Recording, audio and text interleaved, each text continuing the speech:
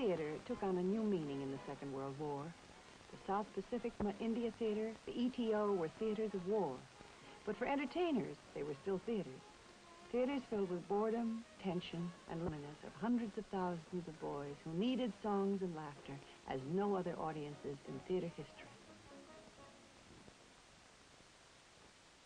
I'm Celeste Holmes, and I take great pride in being a member of the entertainment profession. I think you will see why in the story that follows.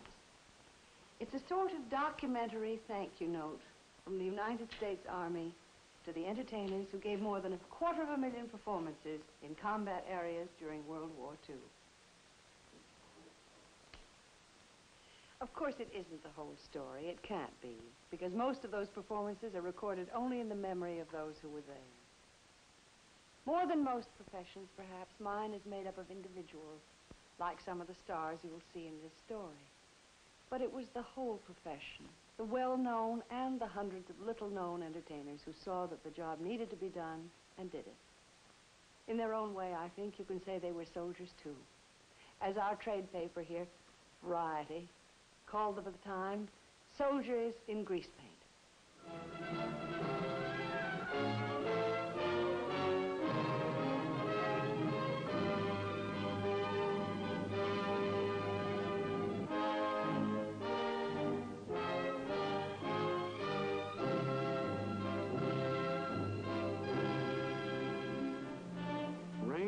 Mud, snow. They're pretty much the same anywhere. And before World War II was finished, there weren't many places in the world that American GIs hadn't seen. Places where we could hardly remember what it was like to be warm or dry, or not standing in line waiting for something, not fighting boredom or the weather, or an enemy that fought back. Sure, there were doctors, but like one medic said, the only thing that can relax a body as taut as these bodies is a tub of hot water or a good belly laugh. And we can't get the hot water. You like some tea? You get some tea?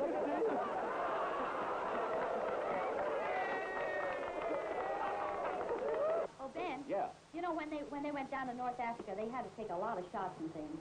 But now in the Army, it's easy. Really? Why Yes, well, the doctors, they just take you into the room, 2 doctors, yeah. And one looks up your nose, and the other looks down your ear, and if they can't see you, you're in.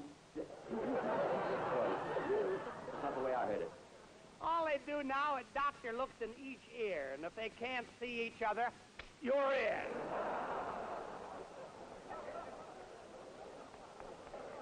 And if they can, you're an MP. A joke didn't have to be new to be funny. When laughter's been stored up for weeks or months, it doesn't take much to set it off. Any MP joke brought roars. A funny walk or a Hitler imitation brought down the house. Enough filth, please. Sorry, did I get on you? Laughter is the best medicine. Nobody knew that any better than Joe E. Brown, who lost a son at the beginning of the war. When that happens, he said, all other boys become your sons. And he spent the rest of the war proving it. Of course, when we first entered the war, the government was more concerned about sending soldiers overseas than entertainers.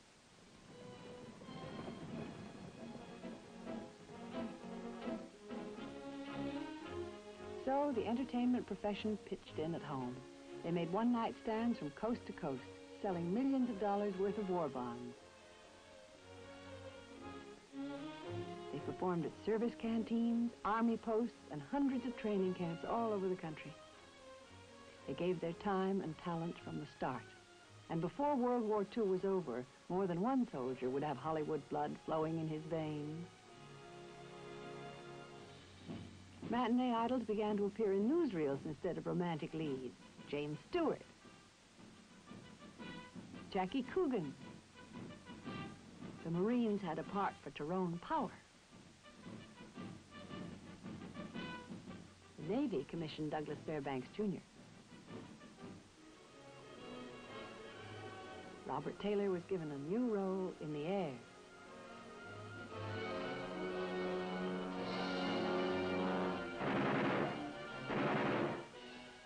Clark Gable.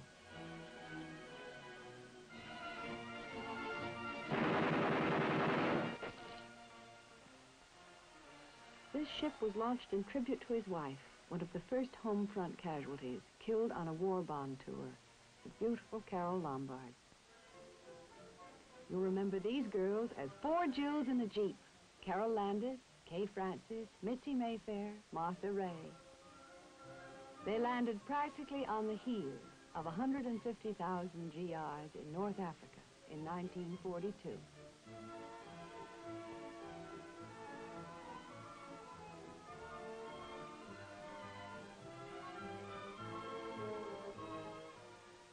The fathers of some of these boys had probably heard Al Jolson sing Mammy overseas in World War I. With him on this 40,000-mile trip in 1943 was Merle Oberon. She'd been one of the first of more than 600 performers who went overseas in our first 2 years of war. Entertainers like Patricia Morrison.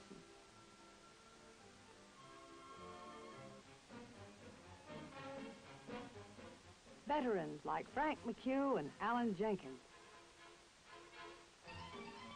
You couldn't kill vaudeville, not even with this.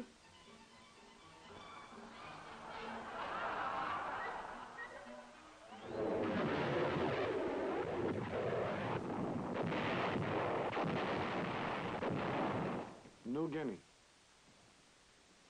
Guadalcanal, the Solomons, and every fly-speck island right through to Burma.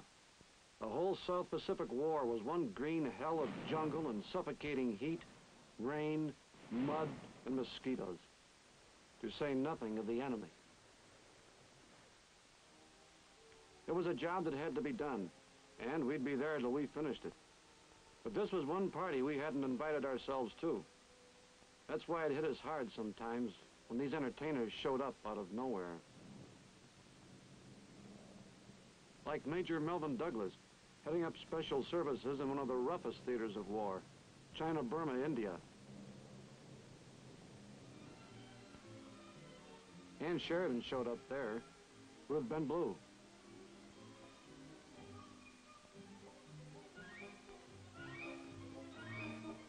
You'd ask, what were they doing here? They didn't have to come, the way we did, but they had come anyhow, stumbling over coconut trees flattened by anti-aircraft fire, pieces of exploded shells, cracked up airplanes. They were right in the midst of it, like the rest of us. The same heat, the same mosquitoes, the same chow line. The same food that you ate with teeth that felt like sandpaper. And the same enemy nuisance raids, snipers' bullets, pouring rain. But they put on their 2-a-day shows wherever they found us. Just by showing up, they let us know that the world we'd left behind was really still there waiting for us when this job was done.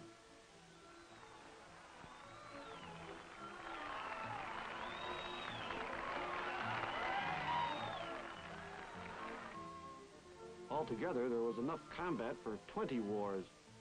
But in between, time could be harder to kill than the enemy. Maybe you could dig up a corner movie. Maybe you could cheer up your girl back home with a snapshot to let her know you were keeping busy. But for real, live, flesh and blood entertainment, you usually settled for local talent. And the 3-day pass just helped remind you of how far from home you really were. From the South Pacific right through India to the Middle East, you usually just put up with what you could get.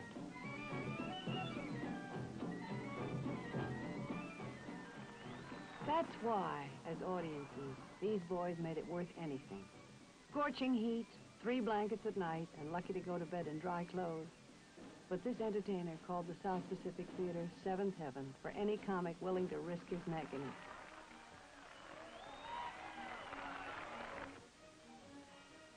This one agreed.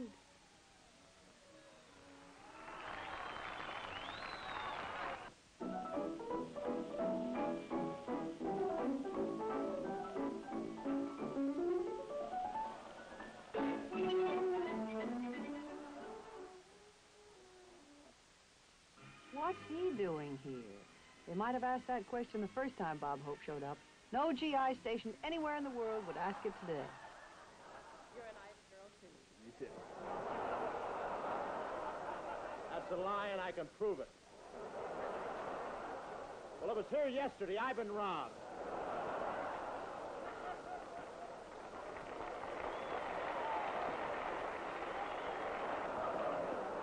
The latest dance sets even reached the South Pacific, courtesy of Miss Patty Thomas.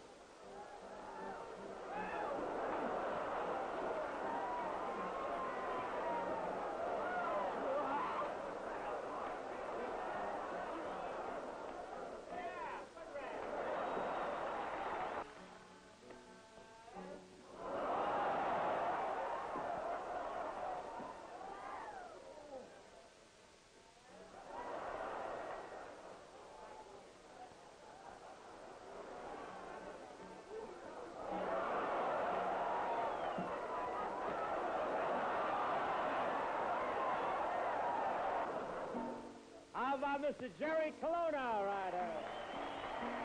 Oh, thanks all you men dressed in khaki. You may think that I'm a bit wacky. Why don't you get back in the sacky? There's room for two. Your nose and you.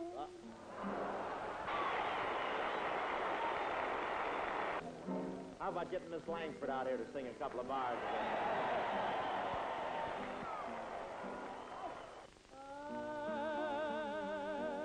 I'll be seeing you in every lovely summer's day. In the ETO in Northern Europe, some of us in the infantry thought we'd never get enough sleep again. And even when things let up, you could feel pretty low.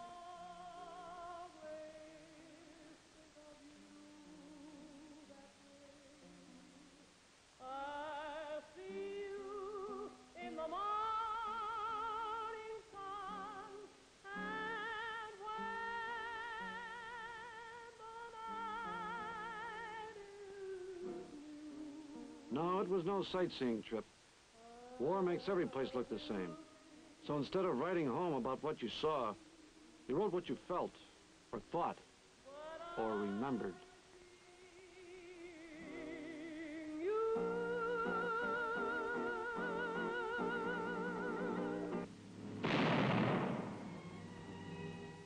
Even on the Fifth Army front in Italy, sometimes everything stopped but the weather. The less you had to write home about, the more time you had to write it in. With a little luck, of course, you might get a rodeo going in an Anzio farmyard.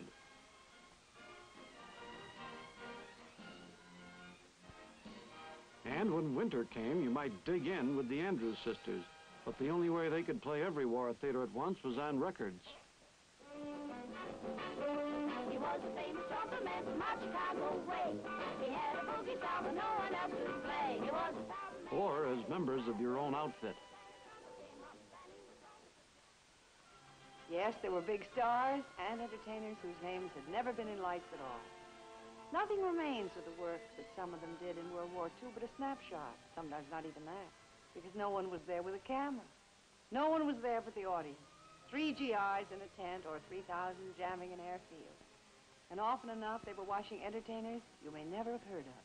Not what the public calls stars, but what we people call troopers, who make this a profession in which we take great pride. In World War II, they played the weeds and the thistle patches. They entertained anywhere, no matter how rough things got. They played for months at a time, giving as many as 6 performances a day, wherever they were booked. And then they looked for places they weren't booked, to entertain there. Some were overseas for a year and more. Some were injured. And like a lot of the GIs they played for, some of these soldiers in grease paint never came back. Now, come on, man.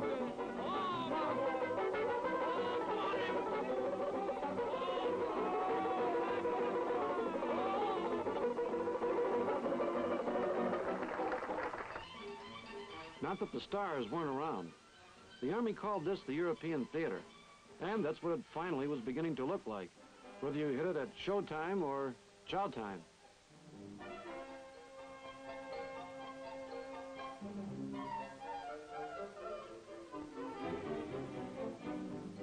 Raymond Massey sampled the GI soup pail. The cast of Information Please followed up at the sink. The ETO was one theater we didn't leave when the show was over. It was a theater we woke up in, ate in, played in, and slept in. On the Foxhole circuit, Mitzi Mayfair and Jane Pickens found little room for backstage visitors. But on stage was Catherine Cornell and a dozen plays and musicals. Panama Hattie, Charlie's Aunt, My Sister Eileen. You were never certain of your destination. Going on tour in the South Pacific, you prepared for anything. Who said Gertrude Lawrence couldn't slay an audience? You ready? What do you want?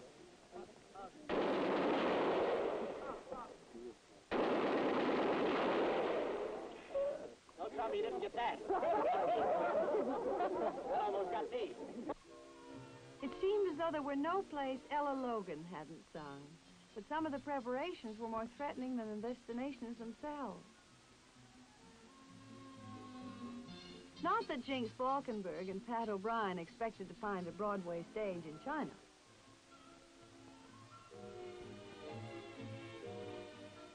And there was so much rain in the South Pacific, Gary Cooper brought a tarpaulin to keep his act from washing away. In other theaters, any place you could drive a truck, you could collect an audience at the drop of a tailgate. When your act got too near the battlefront to risk floodlights at night, you went on at 9 a.m. and played all day. There were no ushers because most audiences brought their own seats, and the CBI theater was really off-Broadway, especially up to within 4 miles of the battlefront with Paulette Goddard and William Gargan.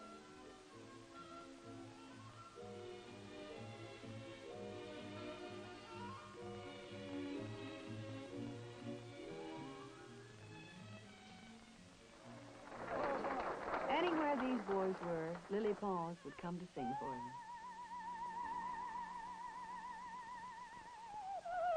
From China to the Persian Gulf Command to a concert hall in Germany.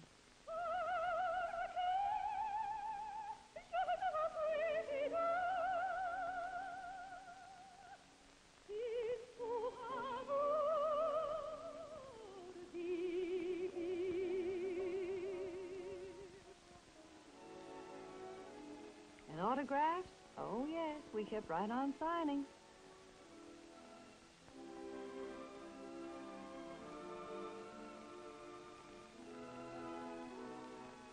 But as Bob Hope once said, they thanked us and asked us for our autographs. It was silly. We should have thanked them and asked for theirs.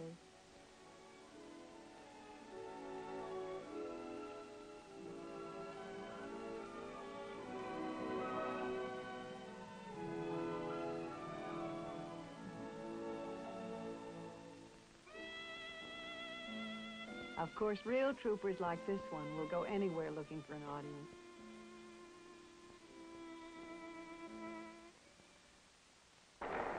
And he could always find one in the South Pacific.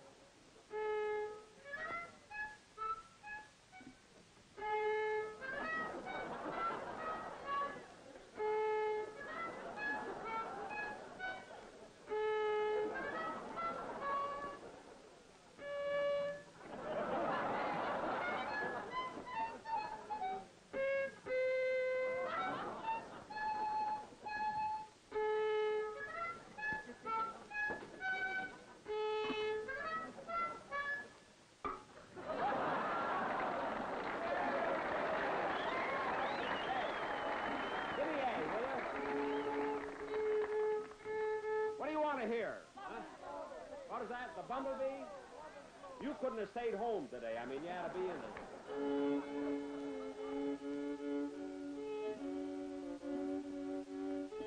Great working with Larry, though. I'm not kidding. No, he's a great... The only trouble is on this trip, a lot of times we have to room together, you know, and share the same cot. And I don't mind it so much, except that Larry is part Indian, you know. And every time he goes to the latrine, he takes the blanket with him. I mean...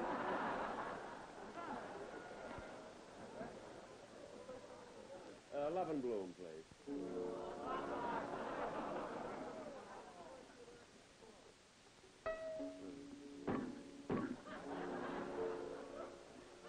I like those orchestra leaders. You'd always start out like this. Looks like you're asking a horse how old he is. Wait a minute, just 1 second. I want to... Huh? Huh?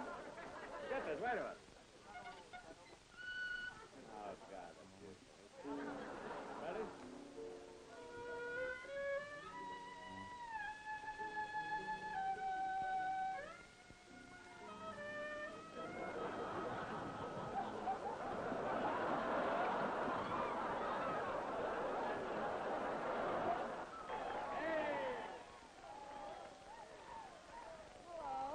Hey, boys, how would you like to police this area around here? Well, Carol, goodbye. Good luck, honey. Oh, thank you, Jeff. Hello. Hello. You know, honestly, I'm just a little nervous being up here all alone in front of 6,000 men. You know, really, you can understand how I feel after all. How would you like to be all alone with 6,000 girls? Even girls like Carol Landis couldn't be everywhere at once, but they tried with Armed Forces Radio. Figure it out. Is it contagious or simply outrageous? Snafu! We hear it everywhere, snafu. Is it like a pill or is it a thrill? What's good is in the army. What's left will never harm me. My God. We send our hellos and our songs and our laughter, yes, and our hearts clear around the world to you, wherever you happen to be.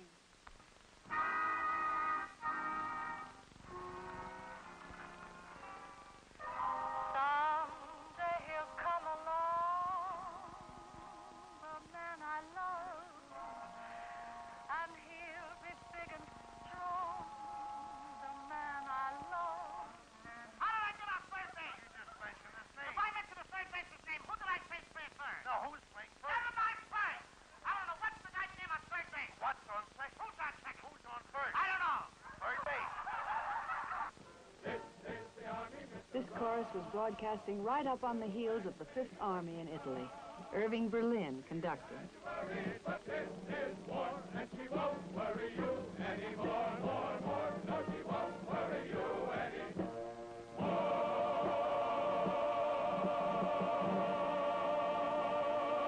Here she is, lovely Miss Dietrich. Hello, boys. I want to say that sharing this entertainment with you today is to me more important than doing the entertaining. If morale is kept as high, such as I've seen during my visit here in Italy, I'm certain that we can look forward to a speedy victory. Goodbye, good luck, Godspeed. Marlene Dietrich is always someone to write home about. And every day that World War II lasted, there were more boys who suddenly had little else to do but write letters home and wait for letters to come. Hospitals were filled as no war in history had filled them. Still, more came, more boys wounded in places neither doctors nor drugs could reach.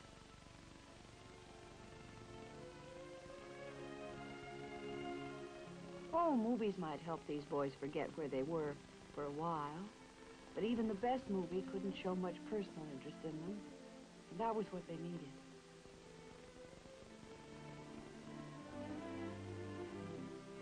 These hospital visits were the toughest engagements any performer had ever played, but the bravery of those boys was contagious. Maybe this wasn't a time for laughs, but no matter how banged up your body was, if you could laugh, your mind inside was still okay. And they knew that was what really counted. Seeing all this equipment here, I should have brought my mother-in-law up. She hurt her back last night. She came running downstairs and she slipped and fell, you know. She keeps forgetting that chain don't reach to the living room. Sure, there were times when nothing cheered you up. when even first-hand sympathy from some movie star you knew as well as a member of your own family just wouldn't take your mind off things.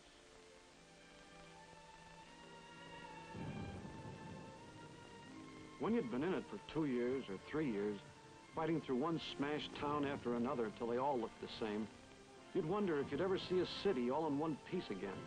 You'd get the feeling it would always be like this, that it would never end, that you'd be glad to settle for one song and one dance at the Stage Door Canteen in Paris.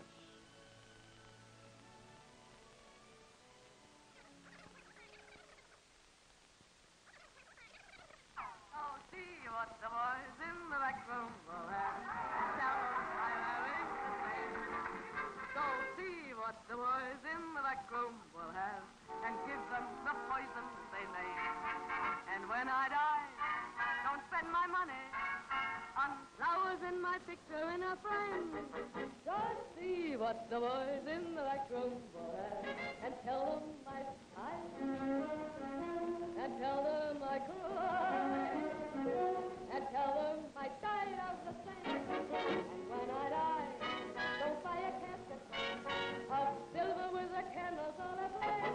Just see what the boys in the back room will have, and tell them I sigh, and tell them I cry, and tell them I died of the same. And when I die, don't pay the preacher for speaking of my glory and my fame. Just see what. At last it was over. In Europe, then in the Pacific, World War II was finished. The big job was done.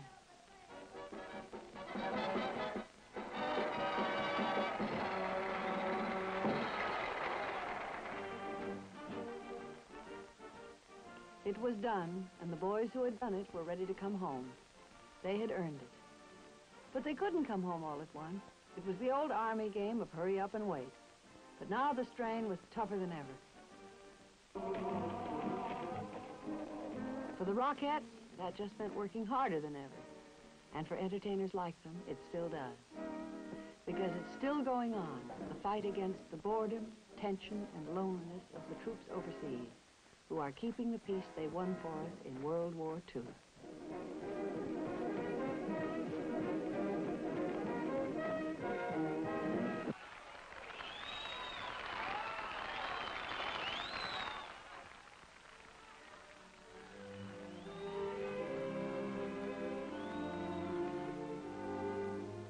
To tell the whole story of these soldiers in grease paint would take us through Korea right up to the present.